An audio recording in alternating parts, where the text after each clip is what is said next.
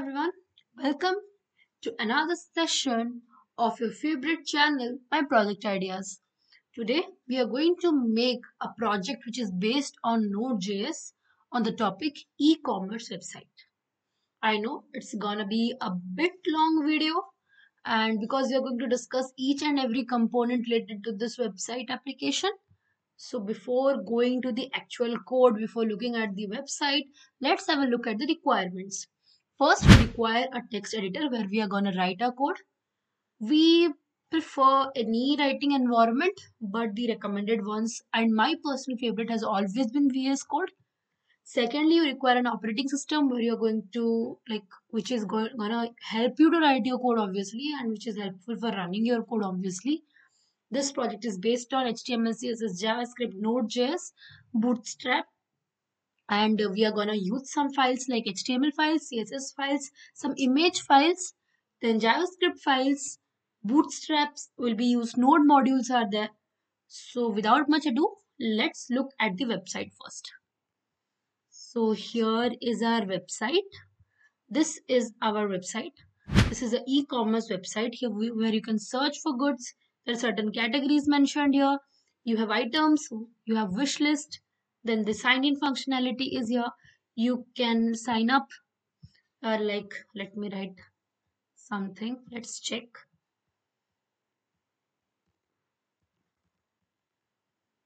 Okay. So you can sign up like this. Then the local host. Sometimes when you run a Node.js project, let's look at the terminal. Let's try to run it again. Sometimes it happens let me look at the terminal once. Maybe some network error. Yeah.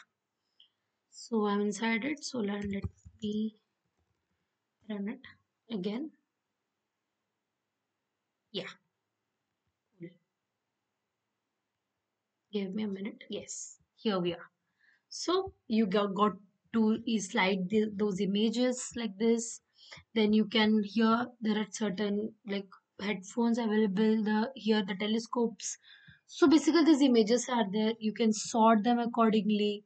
Then you have this computers, Apple computers, laptops. All the sections are mentioned here. Then you have the shop, journal, about, contact, contents. This stuff is there. Here you have the sign in thing. Let's try.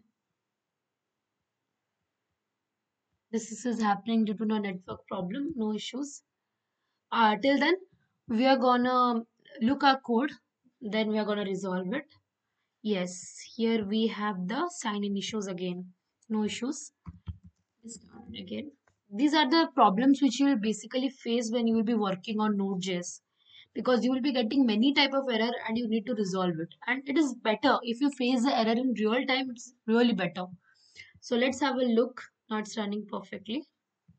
Let's have a look at the what shall we look at? Let's look at the JS first. Okay, here we are in the JS section, and first I'll show you the problematic part, that is the sign in wala thing.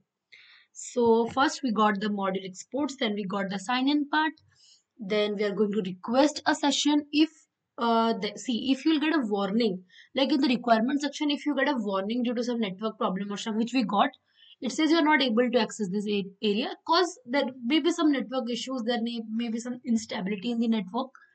Then the title will be obviously sign in. Then you're gonna put the email and password as we saw.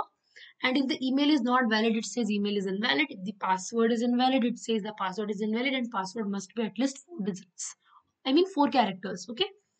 Then you have this called the connection. Basically, when you are signing in, or you're logging in into a system, basically these things get via a connection, right? The connection should be secured. Then if you are creating a session, then what all objects do you need? Username, email, admin, and card. Then you are going to sign in into the system. Now let's look at the sign up.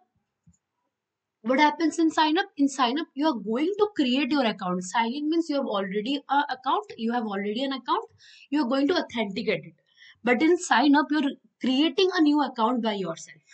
Cool. So here we are signing up into the account. We have a title called sign up, and we have a CSRF token here. Again, two components, success and warning. Then the username you get from required dot body dot username. What is the meaning of this? Under the REQ requirement, you have a part called body. Under the body, you have a part called username. So basically, the drop down things. Like, see here, under the roots, I'm making it very easy for you. Under the roots, I have checkout. Under the checkout, I have carts, cart.js. So how do you write it? Roots dot checkout dot cart.js. Gotcha? Then we have this check body where we have checking the username and whether the username is empty or not. Mail is being checked whether it is valid or invalid, and password is checked in accordance with 4 digits. Okay. And if you want to create a session, again you have to put your username, mail, admin, and cart. Got it? Then we are talking a lot about the cart. So let's have a look at the cart. Cart is basically seen where when you are going to put some items in your cart, in your list. So you're going to get the list of the products in your cart. The title name is mentioned as cart, and you're going to give a warning that if you do not have any items in the cart, then this is not a warning. But yeah, like the e-commerce websites, they try to drive traffic into their system. So they send you mails, they send you messages that you have left something in your cart, come and buy it. It's a kind of marketing, So we should not get into it because we are techies, not marketing experts, right? Then we get the render function where we get to the checkout of the cart. Then again, the title is mentioned as cart, and again, two things: success, warning, and obviously product because we're in the cart. And if you get an error, if you get a catch error, the try catch system catch error, then console.log. What is do you mean by console.log? You have a thing called console. Do you know it? Let me show you the terminal. See, here this is the console, and in the console, it will be not visible to you, but in the console, if you write console.log error in the console, the error will be displayed.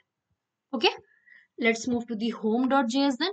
In the home.js, what we have? We have the messages request, connection request categories, and then we have this again catching the error where it shows it was not possible listing categories.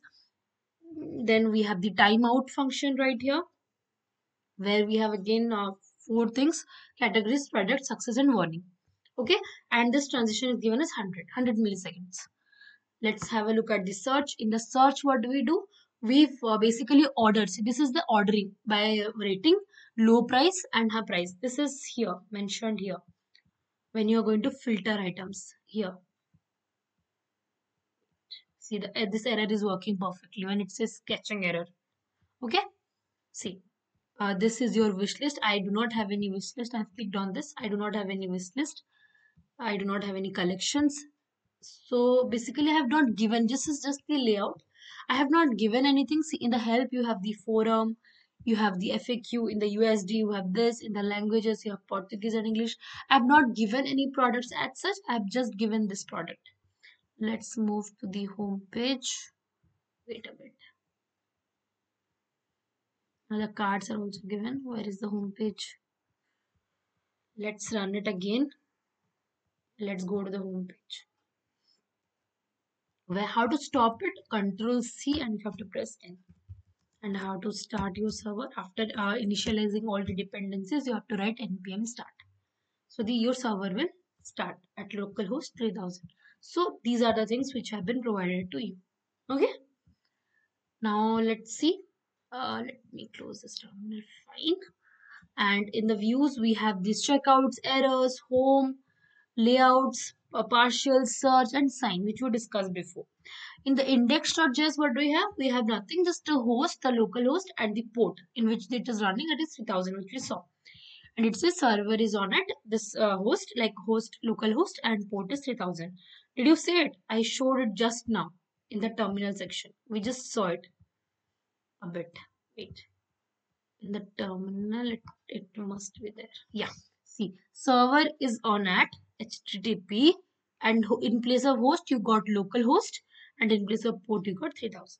Got it right? And then we will move to this part, the rating.js. So in the rating.js, what do you have? What do you do in the rating? When you are in the e-commerce, the feedback is quite important, right? So first you got to select the query by rating. then you get the number of stars.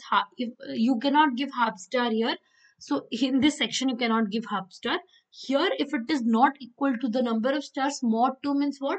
You are going to get the odd number of stars.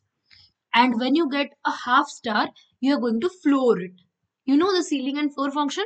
So you're going to floor, because you're not going to give half star. You cannot give 4.5. You're going to give 4 stars.